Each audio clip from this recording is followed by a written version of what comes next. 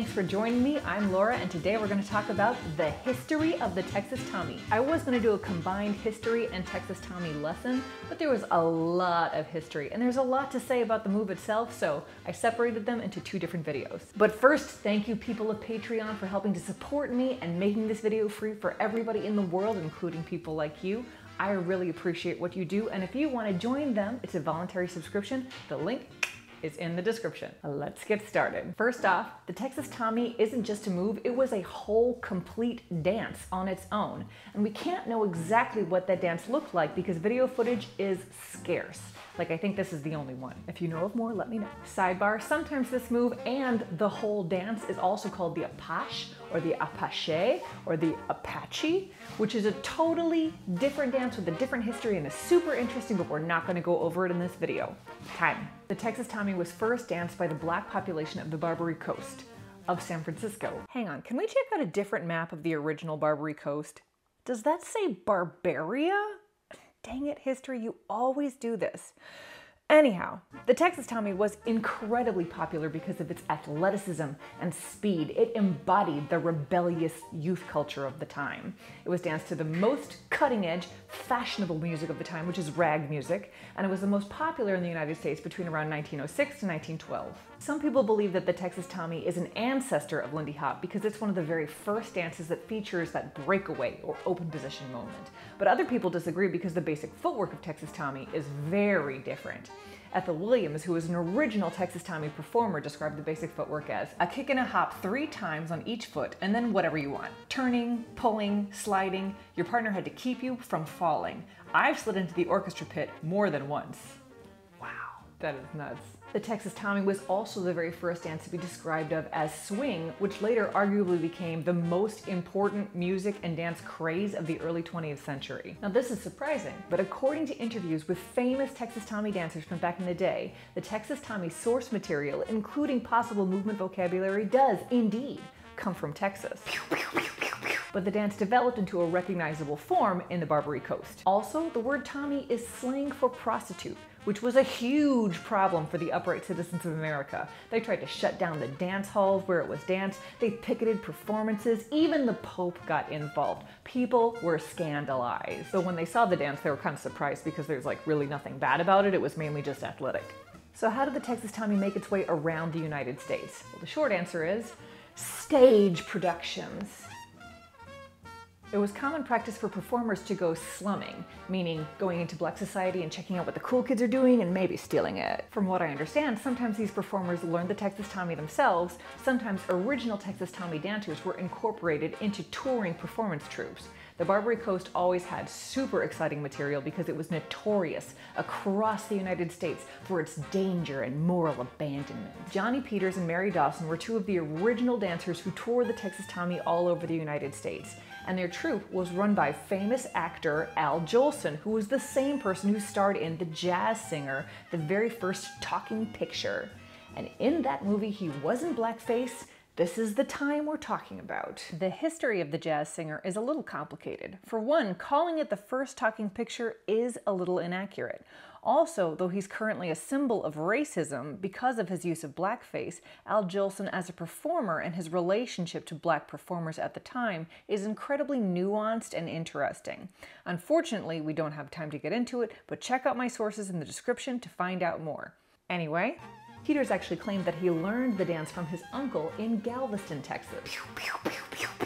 And when a dance hits the stage, sometimes certain things happen to give the people what they want. In this case, the dancers frequently dressed in cowboy and cowgirl costumes and carried around pistols, which, as someone born and bred in small-town Texas, I can verify we do all the time. Pew, pew, pew, pew, pew, pew, pew, pew, pew. Also, just a note, we've seen that costume stuff in Lindy Hop history as well. Now, in spite of the costumes, by all accounts, the Texas Tommy was a wildly popular part of these shows. The dancers were lauded for their athleticism, speed, and talent. Notable New York performances were the 1911 Ziegfeld Follies and the 1913 Darktown Follies, which premiered in the Lafayette Theater. The Darktown Follies was a big production of all black entertainers and actually marked the beginning of the nightly migration by white people into Harlem in search of entertainment, which is a trend that would continue on for years to come, most notably in establishments like the Cotton Club, where black people entertained, but only whites were the clientele.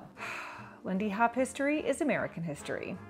Let's have a palate cleanser. Some fun Texas Tommy quotes in Caroline and Charles H. Caffins's description of the dance in their 1912 book, Dancing and Dancers of Today. The Texas Tommy performer's evolutions require absolute precision and dexterity of movement. There is, however, a certain wild, nervous verve, an exuberance of energy and vitality in their wonderful tour de force that suggests purely physical well-being of hardy bodies with muscles all taut, clear eye and cool head, of folks who look death in the face without wincing. And another quote, because these are fun. The whirl, which spins his partner towards the footlights with such momentum that without aid she must assuredly fly across them, must be nicely adjusted so that in neither force nor direction shall she escape the restraining grasp of his hand outstretched just at the right moment to arrest her. His weight must be braced to counterbalance hers.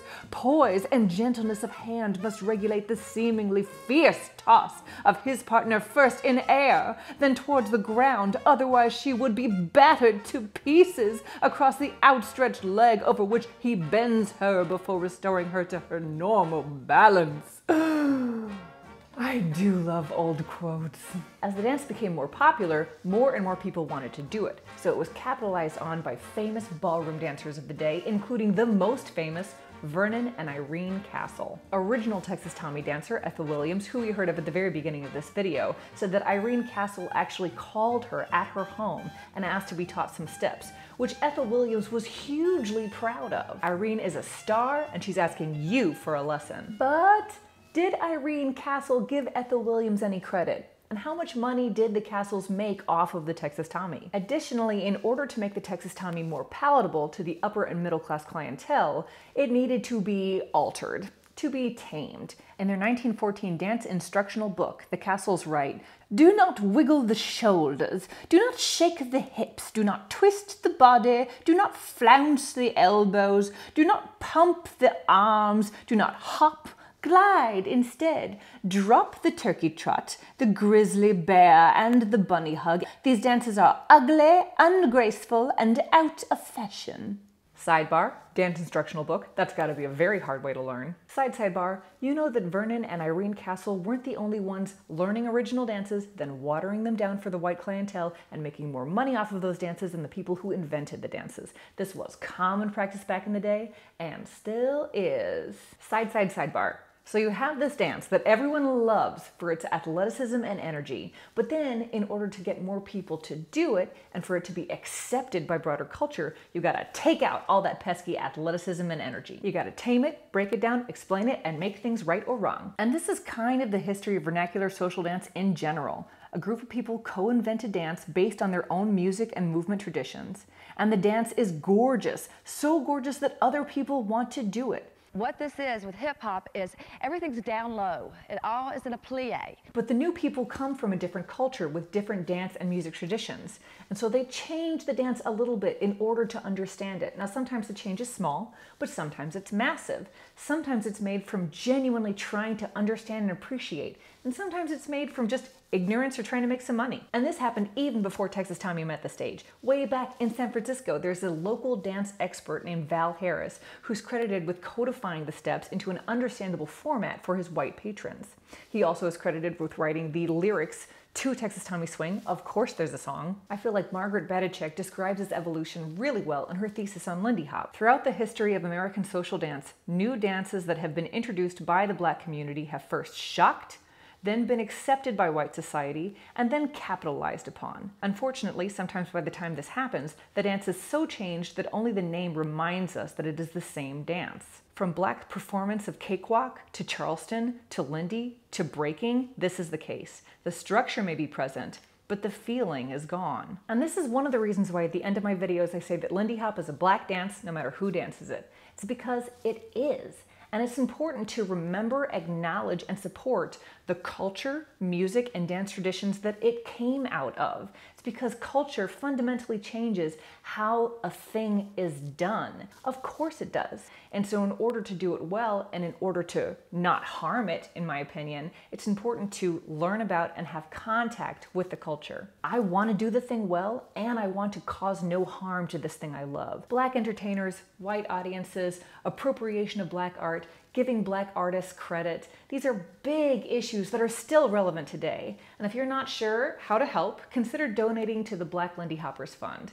They are actively preserving the culture of Lindy Hop, and they're linked in the description. It's not going to fix everything, but it's a baby step. And baby steps help get you there. Anyhow, the history of the Texas Tommy is super interesting, and it's even longer than this. And if you want to learn more about it, check out Rebecca Strickland's master's thesis linked in the description. She found a lot of really hard to find stuff. I hope you learned a lot. I sure did. If you did too, click like, subscribe, comment, the algorithm, all of that stuff. Half the money that I get from this YouTube channel goes towards organizations that support African diasporic artists and art, including Black Lindy Hoppers Fund, because Lindy Hop is a black dance, no matter who dances it.